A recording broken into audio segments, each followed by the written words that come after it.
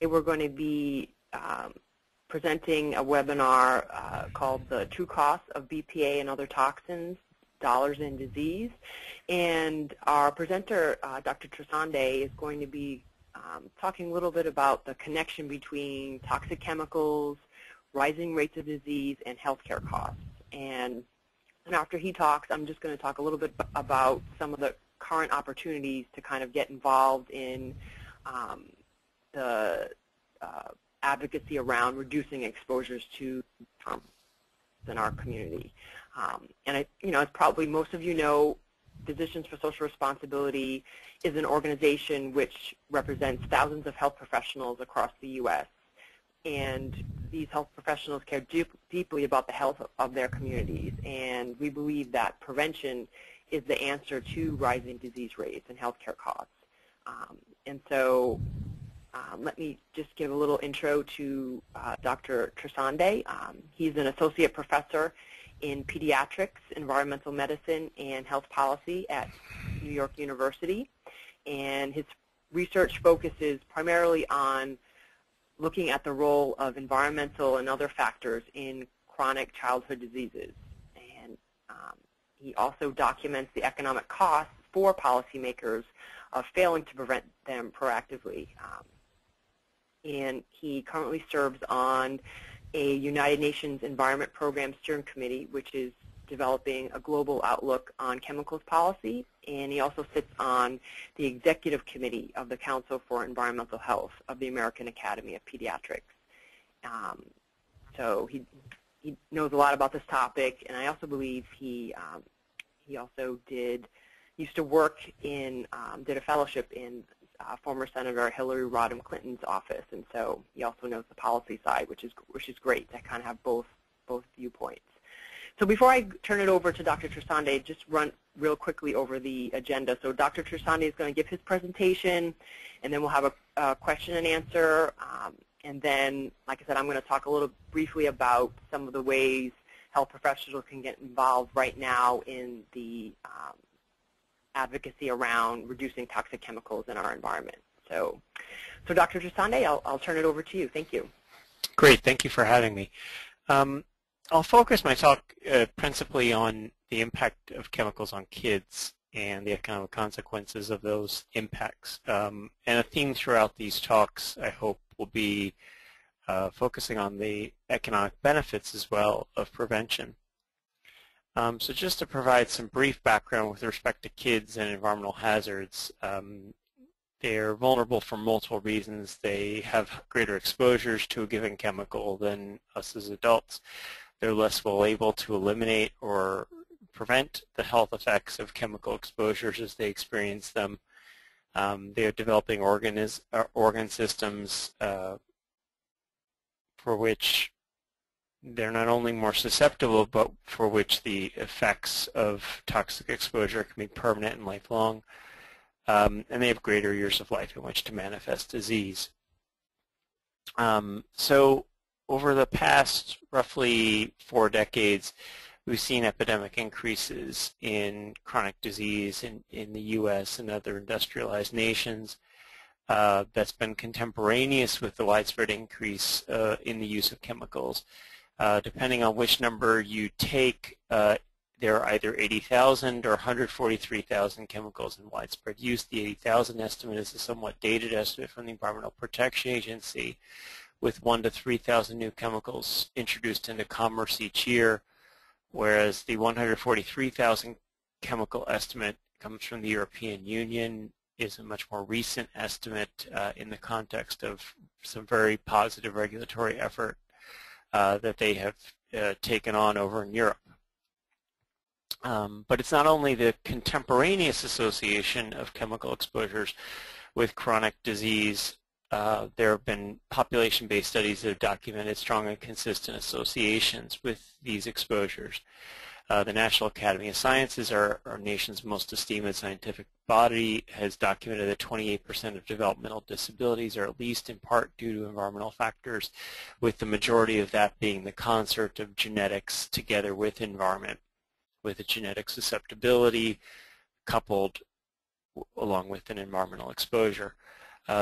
Studying childhood cancer and its environmental risk factors is difficult largely because of the fact that cancer is so fortunately rare in children, but we at least know that benzene, 1,3-butadiene, and certain other air pollutants have been associated with the development of childhood cancer. And outdoor air pollutants have long been known to exacerbate childhood asthma, but also may increase the risk of the development of asthma. So why have we been so slow to do anything with respect to protecting children from environmental hazards? Well, in part, this has to do with the regulatory framework, which is antiquated. The Toxic Substances Control Act of 1976 doesn't require pre-market testing. It also has a very weak 90-day period in which chemicals are screened by the Environmental Protection Agency, where the Environmental Protection Agency doesn't have the remit to require strong pre-market testing. And as a result, fewer than half of the most highly produced chemicals have any toxicity testing data, and fewer than a fifth have data with respect to developing organs and their effect on children. Absent a pre-market testing paradigm, the epidemiologic studies that then have to proceed take many years. The outcomes have potential confounders. Their criteria of reproducibility and consistency that are typically required before regulatory action can occur. And in addition, there's emerging evidence of non-monotonic and non-linear dose response curves that have further confounded interpretation. Most regulatory toxicology has taken the Paracelsian precept that the dose makes the poison, when indeed there's a substantial biological basis and biological evidence to support the opposite notion, that in fact very low levels of exposure can have greater than linear effects, and that lower levels of exposure can be especially toxic. Clearly there are some strong economic interests at play. The effects that we're talking about are subtle, and they have many other origins that are plausible. A child's cognitive potential has substantially to do with parental caregiving, genetics, among other factors, yet we know that environmental factors contribute substantially to the effect, to the brain development of a child in an adverse way.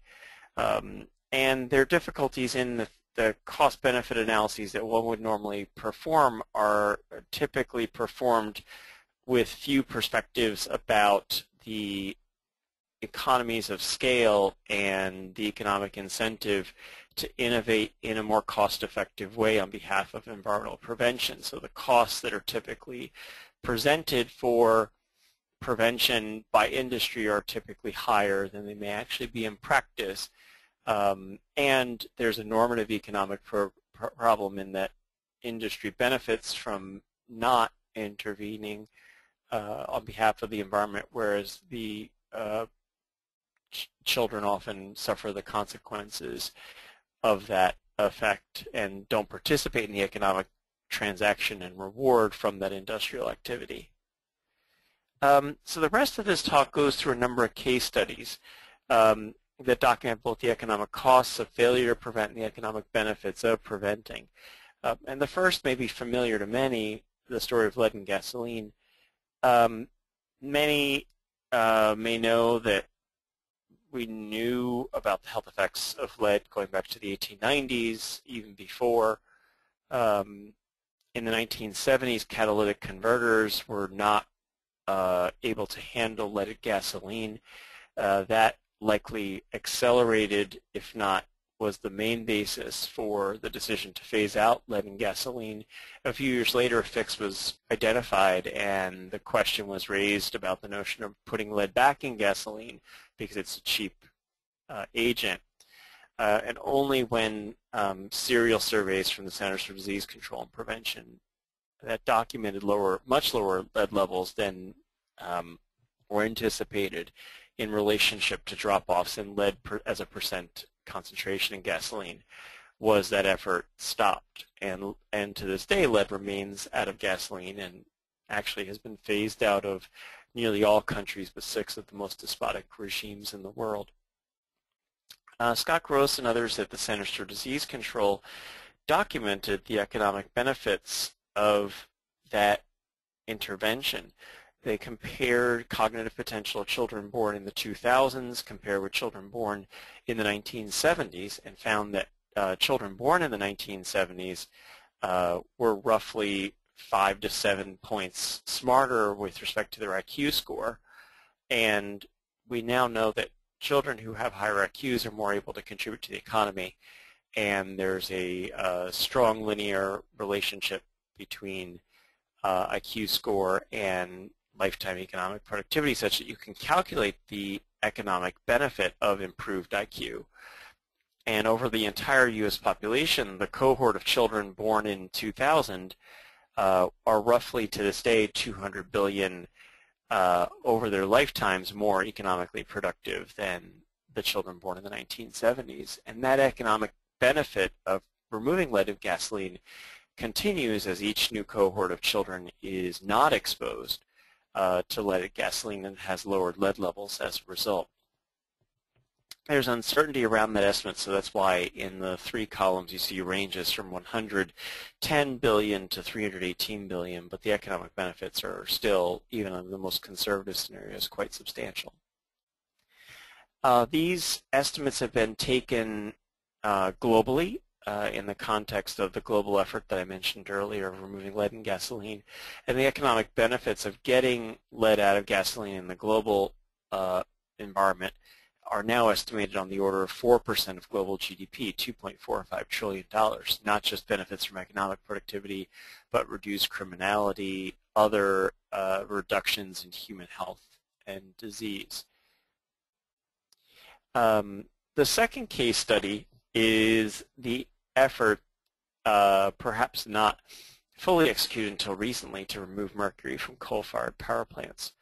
Back in the early years of the Bush administration, there were efforts to roll back amendments in the 1990 Clean Air Act that required maximum achievable control technology and specifically the filtration of coal-fired power plants for mercury. The technical analyses that were proposed as part of a legal document that was proposed in Congress in support of these regulations suggested that there were no health effects of mercury exposure, let alone to children in utero. And this flies in the face of substantial evidence, including from the National Academy of Sciences, documenting strong evidence for fetal neurotoxicity of methylmercury. And so in that context, we did a series of analyses documenting the effects of prenatal mercury exposure to the cohort of children born in 2000. And what we found was that the 10% most highly exposed children in the U.S. population suffered decrements in IQ ranging from 3/4 of an IQ point to 3 IQ points, with economic costs on the order of $8.7 billion. We then disaggregated those costs by their source of attribution, first looking at American emissions of mercury and then within those American emissions, coal-fired power plant emissions. And we found that the cost of mercury emissions attributable to American power plants was on the order of $1.3 billion. In addition, we did a series of analyses documenting not just the lost economic productivity, but the increases in mental retardation, or better called intellectual disability to this day, associated with shifts of IQ in a population and increases in the number of children with subnormal IQ, i.e. 2 standard deviations below normal or an IQ lower than 70. And what we found was that there were additional 1,500 cases of mental retardation identified from that same level of exposure in the 2000 U.S. birth cohort, with an additional $2 billion in educational, medical, and other social costs. Those are over and above the $8.7 billion costs we documented in the previous publication. These data were influential. It's interesting to note historically that then Senator Barack Obama was a member of the Environment and Public Works Committee and was the tie-breaking vote, as you may know, there are a number of coal-fired power plants in Illinois. He eventually decided to vote against the Clear Skies Act. After that failed as a legislative vehicle, the Bush administration proceeded through a regulatory rulemaking decision through the executive branch to essentially implement the same legislation as an executive action. States proceeded to sue and or enact more aggressive regulations at the state level. And eventually the Clean Air Mercury Rule, which is the regulatory version of the Clear Skies Act, was essentially overturned through a multi-state lawsuit by a district court in the District of Columbia. What happened thereafter was that eventually President Obama proceeded to implement a more aggressive series of regulations that has been the focus of some recent legal challenges, but appears to be staying at the present time, which are more in line with what was originally proposed in the 1990 Clean Air Act amendments. This issue of mercury pollution has also extended to the global atmosphere, recognizing that there's substantial need for energy in developing nations that are trying to accelerate rapidly in economic growth. And the economic costs of global mercury pollution have been estimated on the order of $29 billion, with potentially $2 billion in economic benefits from efforts to limit mercury emissions from coal-fired power plants. And that's been informative to the Mercury Treaty that the United Nations has put into force over the past couple of years. But this issue merits ongoing attention in the context of the rapid increase in coal-fired power plants in many of the most rapidly industrializing countries. The third case study is relates also back to the U.S. During the Bush administration. There were also multiple failures to limit other chemical hazards in childhood, especially lead-based paint hazards. There was an effort through the Surgeon General's office to eradicate childhood lead poisoning by 2010. The main vehicle for doing that would have been through proper funding of lead hazard control grant programs to eradicate lead-based paint hazards. This funding was not sufficient, and there were multiple efforts as well looking at outdoor air pollution and multiple scientifically sound arguments for reducing further regulatory thresholds for air pollution in the form of national ambient air quality standards, but these were not carried forth despite substantial scientific argument in favor of reducing air pollution exposure further in the United States. It's in that context that it's important to know that there was a 2002 paper that documented $54.9 billion in costs of environmentally mediated diseases in children. Those are for asthma, lead poisoning, childhood cancer, and developmental disabilities, and those are the costs that are directly attributable to the environment within the aggregate costs for those conditions. And we felt in the context of that regulatory failure in the Bush administration that it was time to re-examine the economic costs of environmentally mediated diseases in children. This slide presents those economic costs. This is for an expanded list of conditions, recognizing that emerging evidence suggested that methylmercury toxicity was also substantial in its morbidity, and there was also increasing evidence to suggest environmentally attributable links to attention deficit hyperactivity disorder. And in aggregate, the portion of those diseases that can be traced back to the environment cost our nation $76.6 billion in 2008, with a relatively generous sensitivity analysis suggesting that they could be as low as $59.8 to $105.8 billion. But even at the most conservative, this represents 2% of U.S. healthcare costs and may represent as much as 3.5% of U.S. healthcare costs. It bears some comparison to examine the costs as they were analyzed in the 2002 publication for the year 1997 compared with the 2011 publication looking at costs in 2008, bringing the previous estimate up to the same year in dollars. There's, as you can see, roughly a 10% drop-off from $58.2 billion to $50.9 billion in the cost of childhood lead poisoning. And that represents progress in reducing substantially childhood lead exposures, even though childhood lead poisoning has not been eradicated.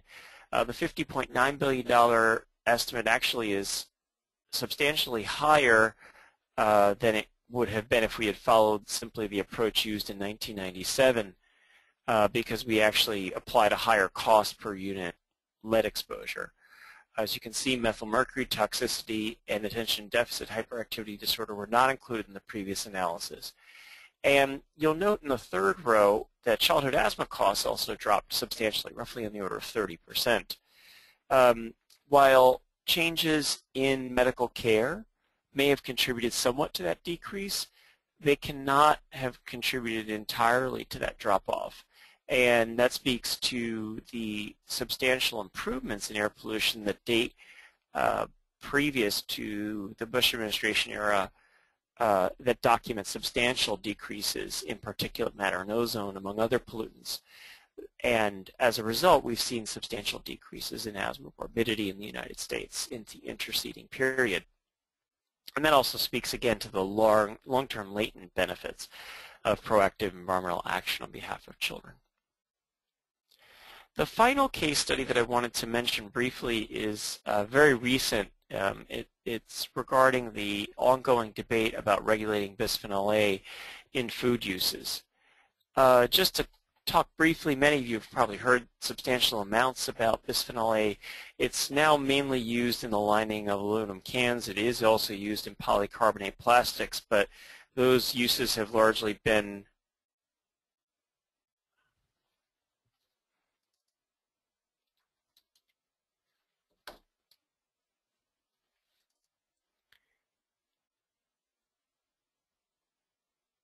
Am I still there?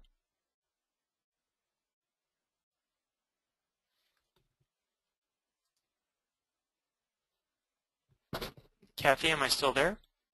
You're still on. Okay, I just received a note that I had fallen off. That's why I was checking in. Okay, I'll just proceed. I apologize.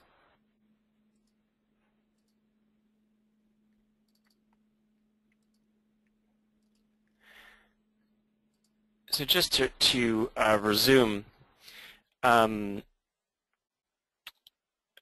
A has largely been phased out of polycarbonate plastics, such as Nalgene bottles and such, and was banned recently from baby bottles and sippy cups by the U.S. Food and Drug Administration.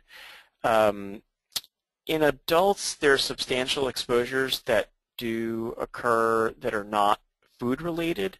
You've probably heard recently about a publication suggesting that handlers of thermal paper receipts can have substantial exposure to bisphenol A, largely in adults. In children, the primary exposure route of BPA is through food, and specifically through the food lined with aluminum cans, where BPA is used to prevent corrosion. Indeed, dietary interventions have documented substantial decreases in BPA in the context of interventions that improve fresh fruit consumption. And a study of intentional exposure to aluminum canned food documents a very substantial increase in BPA levels, suggesting a potentially equally large reduction in BPA levels in urine if they're removed from aluminum cans. In laboratory studies, BPA is well known to produce all of the molecular hallmarks of childhood obesity. It makes fat cells bigger, it reduces the function of adiponectin, which is extremely effective at protecting against cardiovascular disease, and it may have sex-specific effects on body mass. Studies have associated BPA with adult and childhood obesity, adult diabetes, cardiovascular diagnoses, and abnormalities in liver function, as well as decrements in cognitive potential in children, as well as coronary artery disease in later life. So what we did, and yet I'll just pause there to say that the Food and Drug Administration has recently declined to extend the ban on BPA from food uses to other to aluminum cans and such, largely because it wanted to await evidence about the safety and potential effects of the chemical in the human experience. And specifically, the Food and Drug Administration on multiple websites has documented that it is indeed safe. We felt in the context of this evidence that it was important to document the economic costs associated with the ongoing BPA exposure and document the economic benefits of prevention. We looked at two outcomes for which the evidence is strongest with respect to causation of disease by BPA. One is childhood obesity and the other is adult cardiovascular disease. With respect to the first, we examined effects across the U.S. population of children with respect to obesity across 4 groups, roughly from lowest to highest quartiles of exposure. We assessed their median urinary BPA level. We used the dose-response relationship with respect to associations that have been documented of BPA with obesity, and documented increments in body mass index, standardized Z-scores for age and gender, and using the notion that BPA is theoretically distributed as a bell curve, we documented shifts in that body mass index Z-score to quantify the increment in childhood obesity that could be associated with BPA exposure in the U.S. population. And as you can see there in the third set of numbers, third row of numbers, the increment in obese 12-year-olds is modest, on the order of 12,000 children, or roughly 1.7% of childhood obesity, that we could trace back to BPA exposure. The economic costs of child health care needs associated with BPA is somewhat low. It's about $27 million. But given that children who are obese are more likely to be obese adults, the increment in longer-term health care expenditures in adulthood that could ultimately be traced back to BPA attributable childhood obesity is substantial. If you also add the decrements in quality-adjusted life years that are associated with adult obesity, the aggregate costs of BPA attributable childhood obesity are on the order of $1.5 billion. Looking at the adult cardiovascular costs, we found small increments in coronary heart disease that can be traced back to BPA exposure with nearly an equivalent amount of economic costs, roughly in the order of $1.5 billion over and above the BPA attributable costs of childhood obesity. So in aggregate, there are $3 billion of annual costs associated with childhood obesity, simply examining only 2 of the many outcomes that are associated with BPA exposure. We then proceeded to examine the benefits and costs of replacing BPA, running a counterfactual scenario in which we hypothetically reduced BPA levels by about 66%. There are roughly $1.74 billion of economic benefits associated with prevented childhood obesity and adult coronary heart disease. Compare that with the $2.2 billion cost that would be estimated based upon the cost of one naturally derived alternative, which presumptively does not have health effects associated with it. If there are 2.2 cent costs per can and there are 100 billion cans used in the United States, the economic cost of replacing BPA is $2.2 billion, so slightly higher than the $1.74 billion economic benefit of replacing BPA. But if you look on the second column and specifically on the $13.8 billion extreme of the sensitivity analysis, it could indeed be that the economic benefits of replacing BPA are in the order of 6-fold higher than the economic costs of replacing BPA. Now, it should be said that there are replacements of BPA being used even currently, and those replacements themselves may have the same effects as BPA. One in particular of concern is bisphenol S, which actually has the same profile of estrogen disruption as well as greater biological permanence and environmental permanence, suggesting that the effects of BPS may be at least the same, if not higher, compared with BPA. And as you can see, harkening back to your chemistry days, the structures are uncannily similar. So just to say, just to close up on that thought, the economic benefits of replacing BPA with BPS are probably close to zero insofar as the health effects of BPS are likely to be similar to those of BPA. So just to wrap up, what do we learn from these case studies? They can be influential and document the consequences of policy failures. The data I described about childhood lead exposure also strongly support the need to eradicate lead from paint globally. Recently, we've done an estimate of the economic costs of current childhood lead exposure in low and middle income countries and have documented that it approaches $1 trillion or annually, or 1% of global GDP. Economic estimates of mercury pollution, as we talked about, have been influential on mercury treaty negotiations, but these data need to continue to inform ongoing implementation, especially with respect to country-specific regulations on emissions from coal-fired power plants. I'd also comment that this is increasingly a global problem, and the majority of my talk is focused on the U.S. economic costs associated with environmental exposures in children. The OECD, the Organization for Economic Cooperation and Development, has documented that industrializing nations are expected to lead in the production and use of high production volume chemicals by 2030, or 2020 rather, and this occurs in the context of weak infrastructure to protect environmental and public health. You can imagine that some countries may even have one staff person as their Ministry of Environment. And this speaks to the need for sound chemicals management going forward in the developing world. And that's been a prominent part of the discussions in the United Nations Environment Program Global Outlook on Chemicals, which I've been happy to be a part of. Our opinion is that sound chemicals management doesn't need to interfere with economic development either. There actually are economic rewards and societal rewards to intervening on behalf of children specifically and the population at large.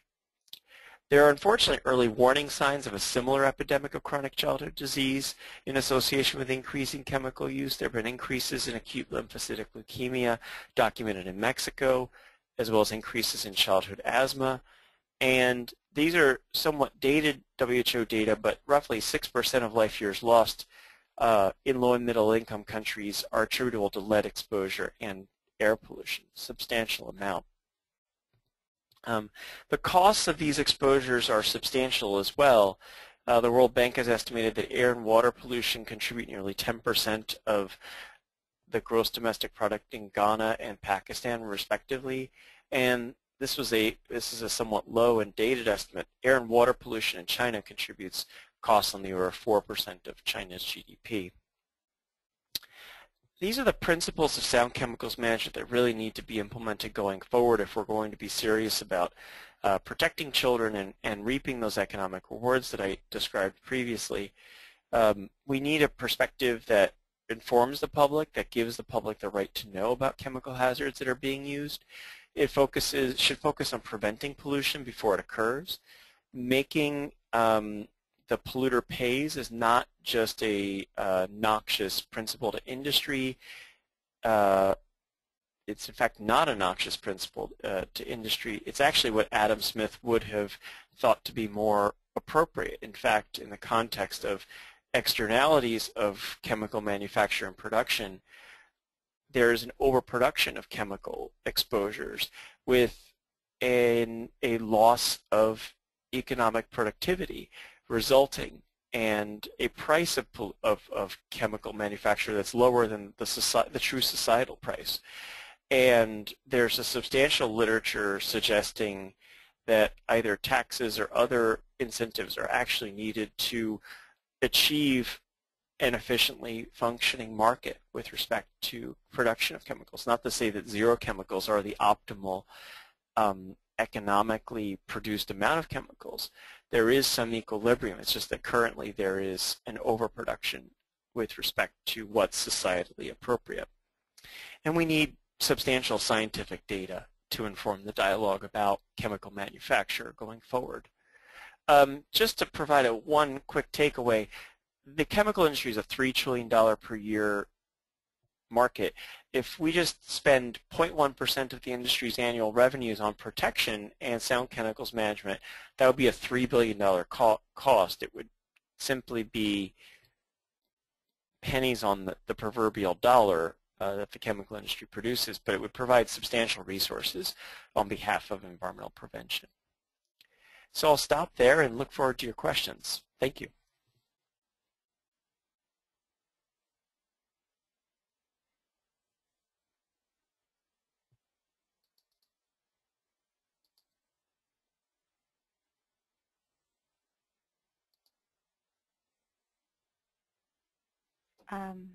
Ellie Cohen wanted to ask, what is the safety of oleo resin as a replacement for BPA? It's not been fully studied. It's a plant and otherwise naturally derived derivative.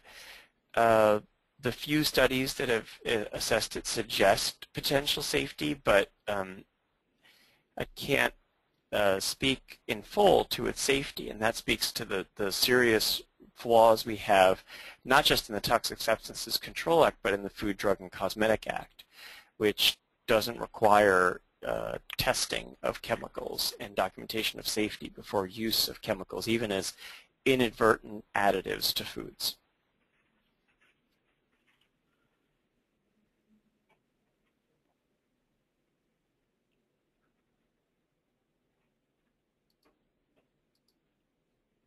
Okay, if anyone else has any questions, you can use the hand raise icon, and I'll call on you and unmute you so you can ask your question, or you can type it into the question box.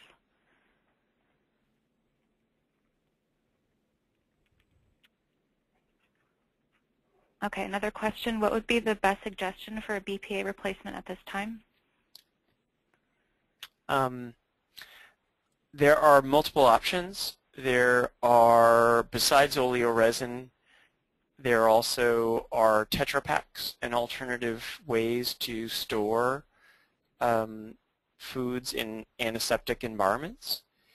There are also polyester coatings that appear not to have the same potential health effects.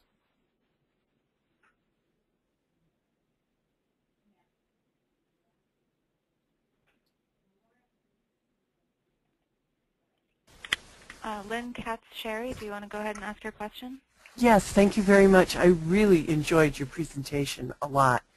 And I just wanted to comment that, you know, what's another aspect is that all the costs are really obviously not captured by the traditional cost-benefit analysis. And so I wanted you to comment because you mentioned the differential between the cost and savings.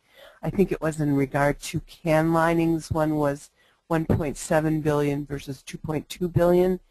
And it seems to me that's what's not included in those cost estimates are the time of that parents spend in time, work time lost, and just the non-quantifiable costs of the stress on families and the other, you know, ripples that come out from that. So I thought maybe you could address that briefly. Thank you. It's a great question. Thank you for the question. I think it's it's not even I think it's well known that indirect cost estimates are subject to the vagaries of potentially being underestimates and not incorporating lost work, lost emotional value that are also attached to having healthy as opposed to unhealthy children. And one approach that economists use to avoid that difficulty is through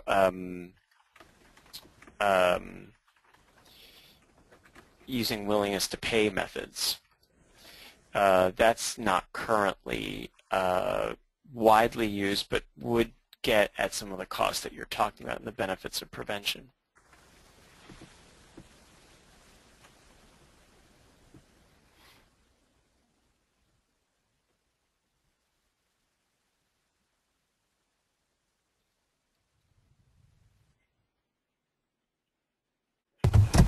Jules Barraza, can you ask your question? Yes. I was hoping he could compare the air quality on the East Coast, compare it to the cities on the West Coast, and in relation to the mercury and lead in the air, the volume. Well, this is rapidly evolving, especially as in the Far East, emissions of mercury appear to be making their way to the United States. But most of the mercury deposition is very local, such that in the Northeast, where there's the greatest concentration of coal-fired power plants, the deposition is the greatest. But beyond those generalizations, it is somewhat hard to get a firm read on what fish levels are in various locations, and that speaks to some of the flaws in the FDA testing paradigm for mercury, where they really test a modest number of fish. The Environmental Protection Agency is substantially better.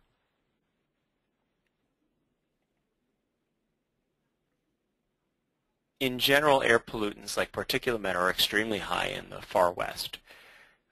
Cities like Los Angeles remain out of compliance, and may well, even though there have been stringent national ambient air quality standards put into place in recent years.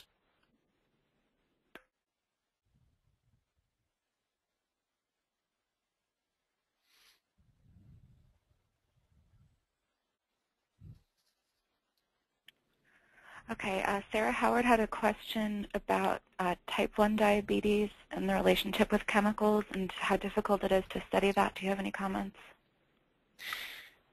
It's difficult. It's not impossible. There's substantial evidence to suggest that chemicals may be contributors to not just obesity, but insulin resistance and cardiovascular risk. Among the chemicals of concern are phthalates, which have been associated with insulin resistance both in adult males and in children, and actually in adolescents, excuse me. There also are concerns about persistent organic pollutants and their associations with diabetes, mostly in adults.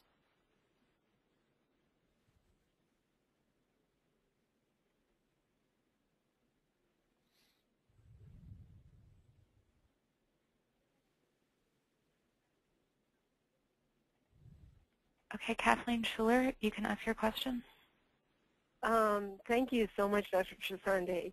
I wanted to ask a question about your slide having to do with the astronomical increase in autism costs between 1997 and 2008, and obviously having a lot to do with the rate of autism going up significantly. Have you done an analysis of the environmentally attributable contributors to those costs? So, Kathy, great to hear from you, and thanks for your question. There is a fundamental difference in data sources for economic costs between the two analyses. We used a much more recent and higher estimate. So that is also a contributor to the cost differential. Okay. We still have a lot of uncertainty around what specific causes are driving the contribution of environmental factors to autism. Air pollution seems to be potentially a substantial contributor, though it's complicated in the fact that there's some genetic predispositions that also appear to increase or decrease that risk. Beyond that, it's still hard to say which are the environmental contributors that are driving that.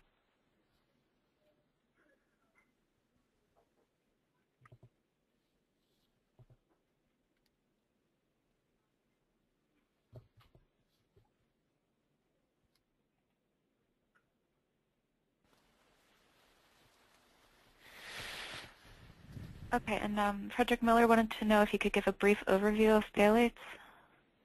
Phthalates are chemicals used to soften plastics, characteristically. There are so-called low molecular weight and high molecular weight phthalates. The low molecular weight phthalates are used in lotions, shampoos, whereas the high molecular weight phthalates are used in flooring, among other industrial uses, but also used in food wrap. And in particular, it's the DEHP, it's one particular high molecular weight phthalate that is thought to be activating certain genes that are critical for insulin metabolism, glucose metabolism and insulin management. So that's a rough sketch of the issues around phthalates.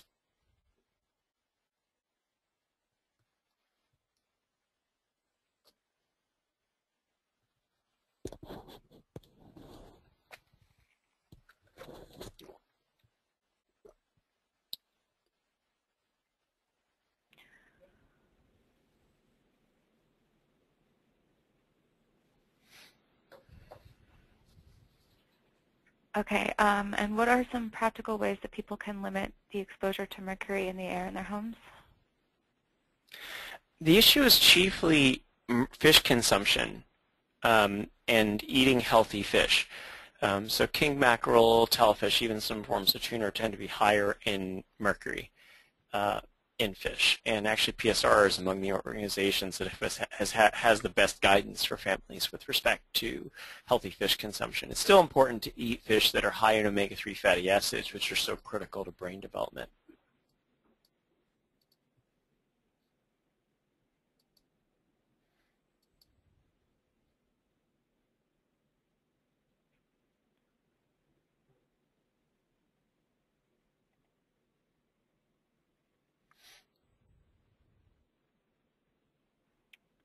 Okay, and does plastic #1 PETE have any health-related issues associated with it?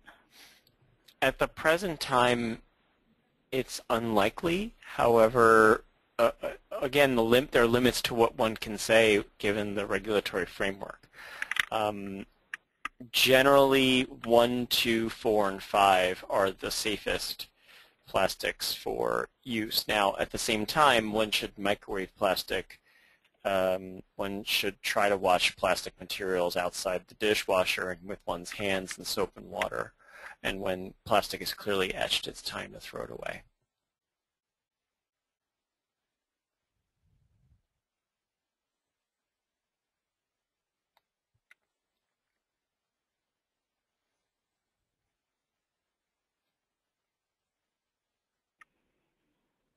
Okay, and Jeffrey Saffer wanted to ask if legislators and corporations are responding to your message and data?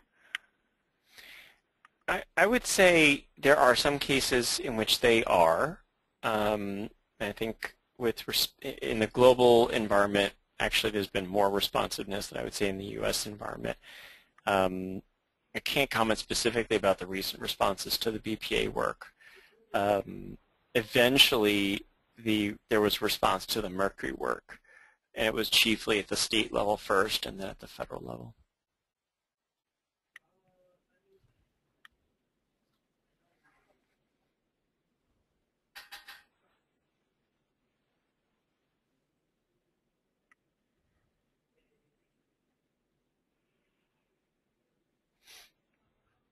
Okay, and there's also a question about the safety of styrofoam.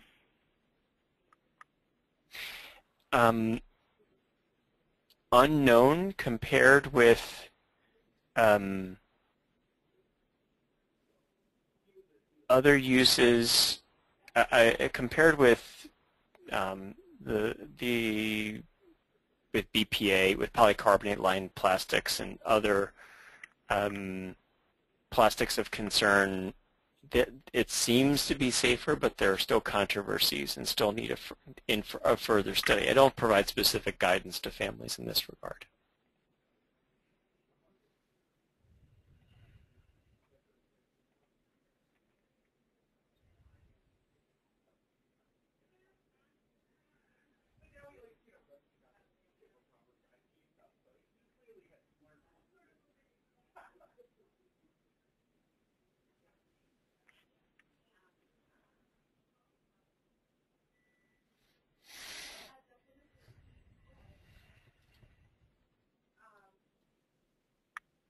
Okay, and Ali Cohn had another question about the obesogenic activity of BPA.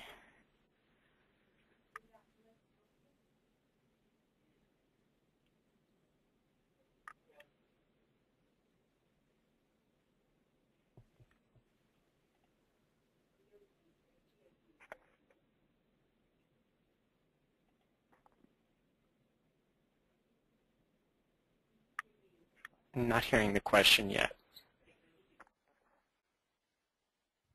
Sorry, I think she wanted to know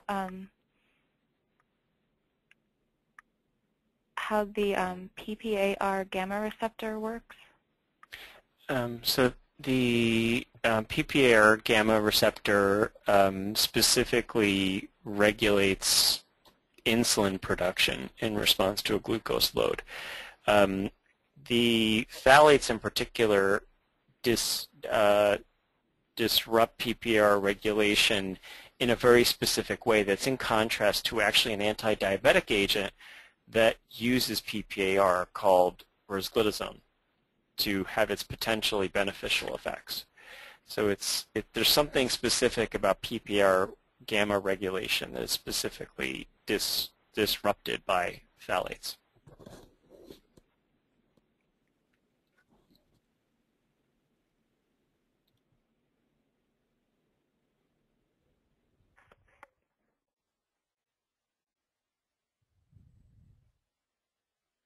Okay, I think that was the last question.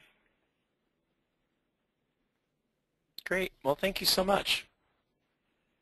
Thank you. And we're going to post the slides on the website if anyone wants to look at them afterwards. Julie, can you hear me? Uh-huh. Oh, I'm sorry. So this is Kathy Astor. I just wanted to thank Dr. Trasande for his very informative and interesting presentation. And I just wanted to wrap up with just giving folks a couple of advocacy opportunities that they can act on right now. As Dr. Trasande mentioned in his presentation, he talked about the need for reform of our chemical management regulation system, and specifically the Toxic Substance Control Act. And there are currently two proposals at the federal level to overhaul the Toxic Substance Control Act, but unfortunately both of these reform efforts are seriously lacking in public health protections. And so there's a bill currently before the Senate called the Chemical Safety Improvement Act, and there's also a recently released House proposal called the Chemicals in Commerce Act. And like I said, unfortunately, they both need vast improvements. Specifically, some of the major flaws in the two pieces of legislation, they really fail to protect vulnerable populations like pregnant women, the developing fetus, workers, and those communities disproportionately affected by pollution and or surrounded by chemical facilities. The bills also have very weak safety standards for assessing chemicals. They would also kind of continue, these bills would really do nothing to get rid of chemicals that we know, like lead, asbestos, are hazardous to our health. They would really do little to kind of take these chemicals off the market. And they would also roll back and impede a lot of the great work that's going on in the states related to reducing exposures to chemicals. And so, and finally, one of the other major flaws in both of these bills has to do with the idea of keeping information about chemicals, health, and safety from the public, and specifically health professionals. Both bills, but particularly the recently released House bill, has provisions in it that would really prevent health professionals from, particularly doctors and nurses, from treating patients who have been exposed to toxic chemicals, because it wouldn't allow them to know the identity of the chemical. And so, in terms of health professionals, that's one of the major ways that it kind of impacts what your duties are as a health professional. And so right now, the House bill has just been released. It's a draft proposal, and PSR is going to be sending out an action alert on Monday to our members to tell them to talk to their representatives, to let them know that this is a bill that should not be supported, that we're opposing the bill, that the representatives should also oppose this bill. And so if PSR members, definitely we can ask you to respond to the action alert, make some calls to your representatives regarding the Chemicals and Commerce Act. That would be wonderful.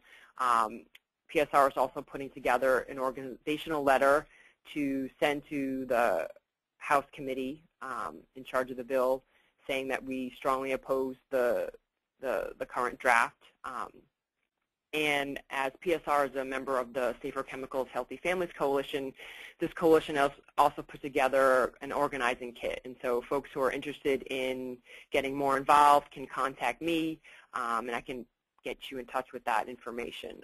And so once again, I'm Kathy Attar from PSR.